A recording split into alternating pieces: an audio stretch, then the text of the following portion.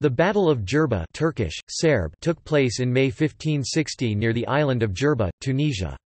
The Ottomans under Piyale Pasha's command overwhelmed a large joint Christian alliance fleet, composed chiefly of Spanish, Papal, Genoese, Maltese and Neapolitan forces.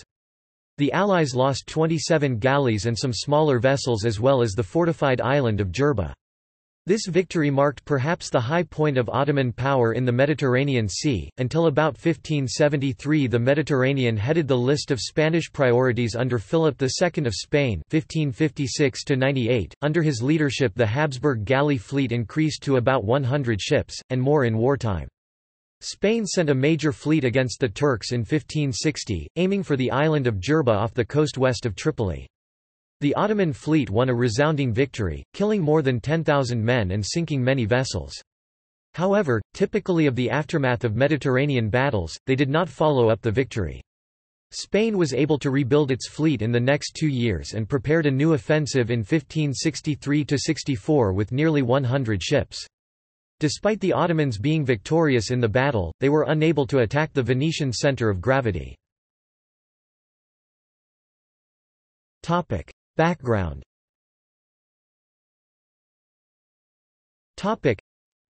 Since losing against Barbarossa Hayretdine's Ottoman fleet at the Battle of Preveza in 1538 and the disastrous expedition of Emperor Charles V against Barbarossa in Algiers in 1541, the major European sea powers in the Mediterranean, Spain and Venice, felt more and more threatened by the Ottomans and their corsair allies. Indeed, by 1558 Piyale Pasha had captured the Balearic Islands and together with Turgut Reis raided the Mediterranean coasts of Spain. King Philip II of Spain appealed to Pope Paul IV and his allies in Europe to organize an expedition to retake Tripoli from Turgut Reis, who had captured the city from the Maltese Knights in August 1551 and had subsequently been made Bey governor of Tripoli by Sultan Suleiman the Magnificent. Forces.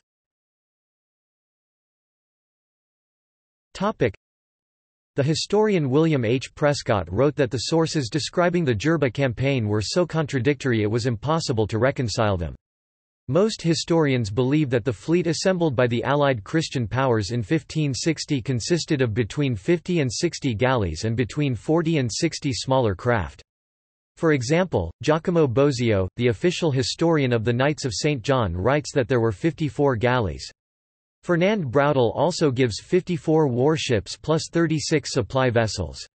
One of the most detailed accounts is by Carmel Testa, who evidently has access to the archives of the Knights of St. John.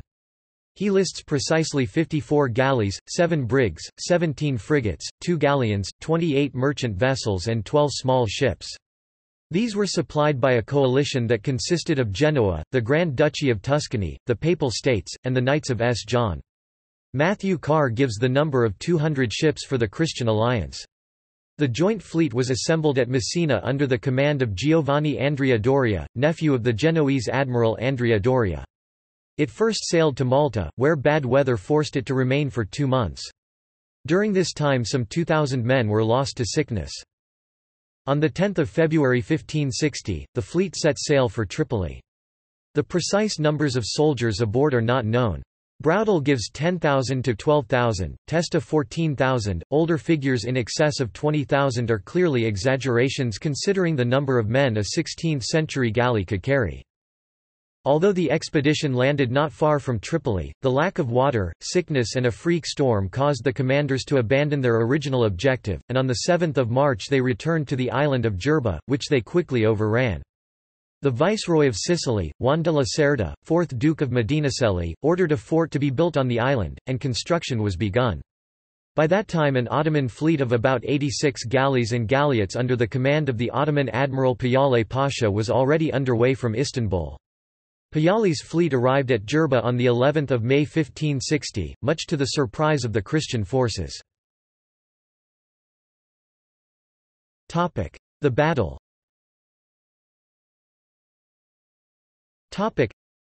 The battle was over in a matter of hours, with about half the Christian galleys captured or sunk.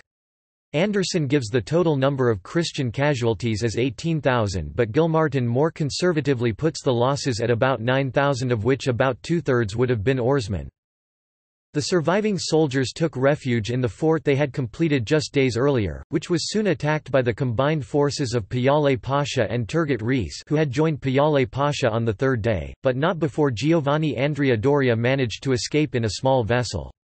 After a siege of 3 months, the garrison surrendered and, according to Bozio, Piyale carried about 5,000 prisoners back to Istanbul, including the Spanish commander, D. Alvaro de Sande, who had taken command of the Christian forces after Doria had fled. The accounts of the final days of the besieged garrison are irreconcilable. Ogier de Busbecq, the Austrian Habsburg ambassador to Constantinople, recounts in his famous Turkish letters that, recognizing the futility of armed resistance, de Sande had tried to escape in a small boat, but was quickly captured. In other accounts, for instance Braudel, he led a sortie on 29 July and was in that way captured. Through Busbecq's efforts, de Sande was ransomed and released several years later and fought against the Turks at the Siege of Malta in 1565. Aftermath. The victory in the Battle of Djerba represented the apex of Ottoman naval domination in the Mediterranean, which had been growing since the victory at the Battle of Preveza 22 years earlier. Of particular importance were the crippling losses of the Spanish fleet in experienced personnel, 600 skilled mariners and 2,400 arquebusier marines were lost, men who could not be quickly replaced. After Djerba, the Maltese Channel lay open, and it was inevitable that the Ottomans soon turned on the new base of the Knights of St. John in Malta in 1565, the Knights having previously been expelled from Rhodes in 1522, but did not succeed in taking it. The victorious Ottomans erected a pyramid of skulls of the defeated Spanish defenders, which stood until the late 19th century. A small monument now stands in its place at Borj Ghazi Mustafa, Hamt Souk. In literature. The Battle of Djerba is given a prominent place in The Course of Fortune by Tony Rothman J. Boylston, 2015, a novel that concerns the events leading to the Great Siege of Malta, 1565. Notes.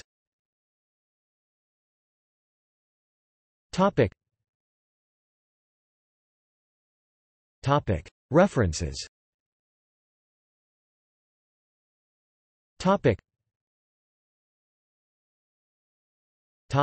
Sources.